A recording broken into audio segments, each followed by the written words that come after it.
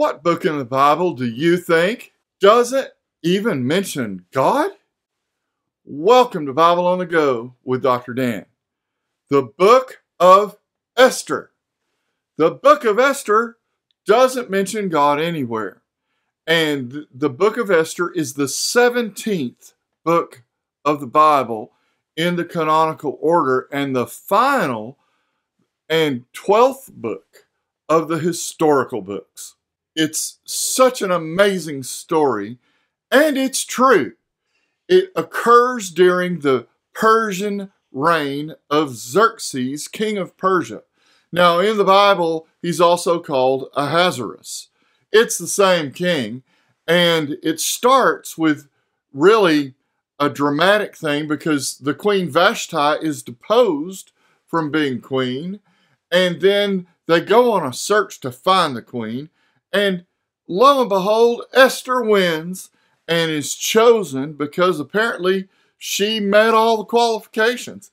And so it's amazing in and of itself by the time you're at chapter 2, where she rises from her lowly state, or her economic state, I should say, to be queen of Persia.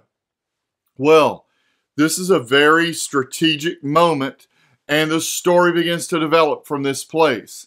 She has a cousin named Mordecai who works in the court of King Xerxes.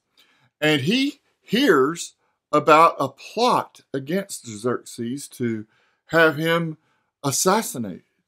And he tells the right people, it gets to Ahasuerus, it gets to Xerxes, and it ends up saving his life.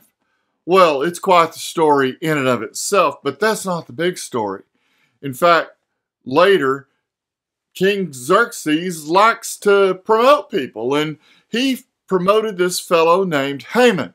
Well, unfortunately, Haman was anti-Semite. He hated the Jews, and he really hated Mordecai. And it really kind of accentuated the issue because they wanted everyone to bow down to this new administrator, Haman. And Mordecai's like, I'm not doing that because I don't do that because I'm a Jew. Well, this just got under Haman's skin something fierce.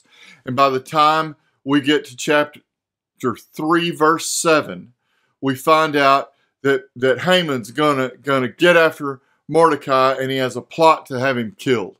And he begins to work and administrate through the kingdom to try to win favor with the king while plotting against Mordecai. Well, by the time we get to chapter 4, we notice that Haman, because he happens to be related to Esther, he goes to see her. And he basically says in chapter 4, he's like, you have to intervene because he's not just going to kill me, he's going to destroy all the Jews. And this is just really bad.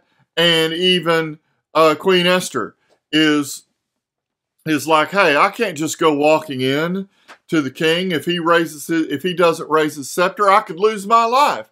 Like, I'm in this spot and I'm in this place. It's very difficult to just go into the king and talk about something because, of course, he's the king of Persia, right? Which is in control of the world and of the known world at the time. And so this really gets to the place where Mordecai says, look, if you don't help, it could be the end of you as well. And we can trust the Lord that's going to come from another place. Well, we'll get back to that. Well, finally, Esther does create a plot, a plan to go take the risk and to go in and save not just Mordecai, but everybody. So in chapter 5 is this grand appeal.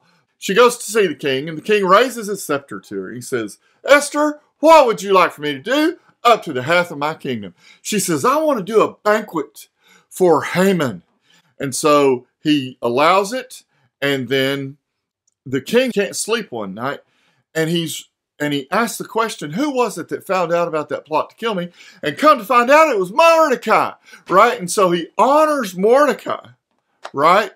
And in the process, the banquet happens, and Esther reveals the big evil plan of Haman to have Mordecai and the Jews executed. Well, that does not sit well with the king at all. And so guess what?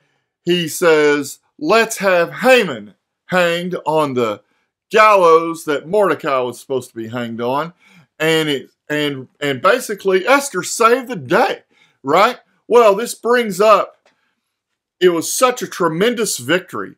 By the time we get to chapter 9, the Jews have defeated their enemies and they established the Feast of Purim, that is a feast of Judaism to this day, in chapter 9, verse 20. And then the book ends talking about how great and wonderful Mordecai is. So the tables were really turned on Mordecai because Esther took the risk. And it brings me to my favorite verse. It was when Mordecai responded to Esther's initial refusal to intervene in chapter 4, verses 13 and 14, when it says this. Then Mordecai told them to reply to Esther, do not think to yourself that in the king's palace you will escape any more than all the other Jews. For if you keep silent at this time, relief and deliverance will rise for the Jews from another place. But you and your father's house will perish. And who knows whether you have not come to the kingdom for such a time as this. Well, that apparently was word from God that Esther took to heart and made the intervention that we find out about in chapter 5. It's a wonderful story, and it may not mention God, but we certainly see the activity of God in the book of Esther. Praise God! Thanks for watching Bible on the Go with Dr. Dan. If you like this video, hit that button called subscribe. It doesn't cost a thing, and you only have to do it once. Praise God!